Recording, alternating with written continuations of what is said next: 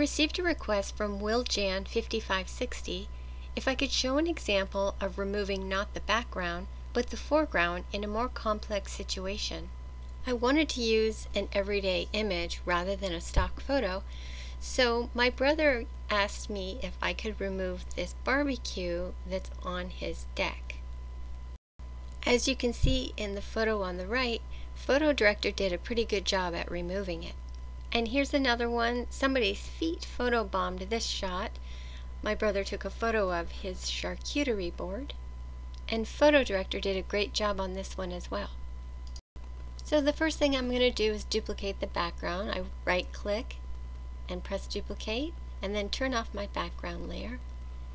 And then I'm going to zoom in a bit, and I'll choose my selection tool, my selection brush, and then I'm just going to paint over the area to make my selection over the barbecue.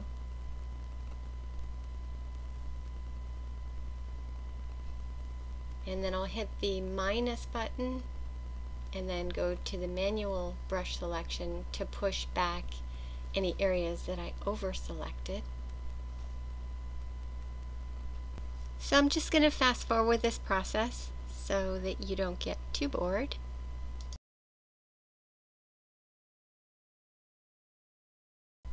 Now that my selection is done, I'm going to add a mask, and I'm going to make a duplicate of the background.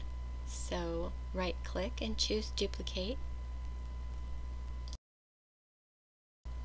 Turn the duplicate layer on so that it's visible, and then click onto the mask and right click and choose invert layer mask. Now with the background copy active, I'm going to choose the pick and move tool. I'm going to make sure the auto select is not checked, and then I'm just going to click on the canvas and I'm just going to drag it down to fill in that space that has the mask over it. You'll have to play around with it a bit just to get it to line up properly, and it won't be perfect, but we'll take care of that in the next step.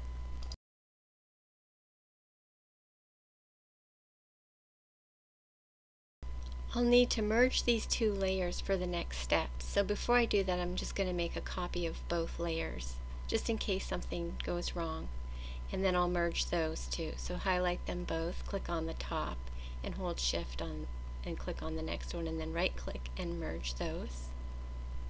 Now I'm clicking onto the guided tools icon, and I'm going to click onto Smart Patch, and I'm just going to zoom in a bit here so we can see what's going on better.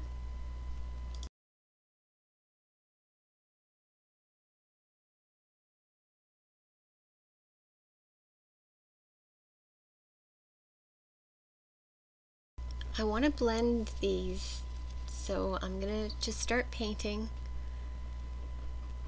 just creating a selection and then clicking next and then moving that to another area that fits it, and just move it around until you find something that fits that,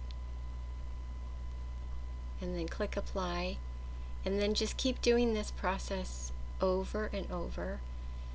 It's best to do it in small increments rather than trying to grab one big section. I've tried that and it just doesn't work, so just take your time with it. I'll speed the process up here.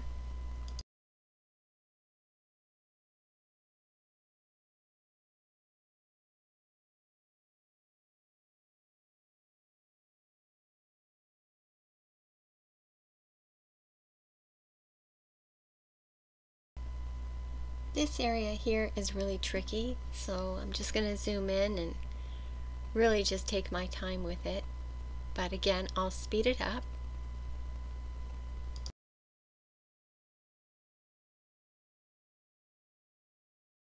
I'm happy with the results, so I'll click OK. And here's the final result. And I'll do a quick before and after so you can see the difference. Here's the before and the after. Before and after.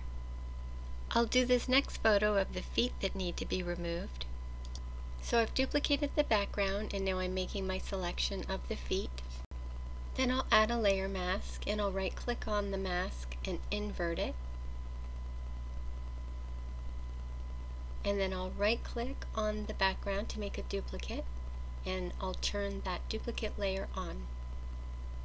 I'll click Command D to cancel my selection and I'll choose the pick and move tool, grab onto my canvas and just move it upwards to fill in that area that has been masked.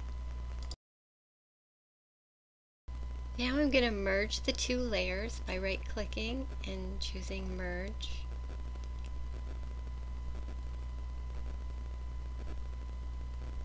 I'll select the Guided Tools icon and the Smart Patch, and then I'm just going to do I'll zoom in a bit here and I'll do my selection, and I'm just going to speed up this process. I'll click OK.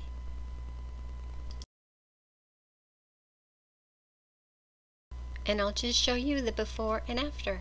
Before and after. Before and after. For those of you who have taken the time to leave a pleasant comment, I thank you for that. And thanks so much for watching. Please let me know if there's a video that you'd like me to make for you, and I'll do my best to make it.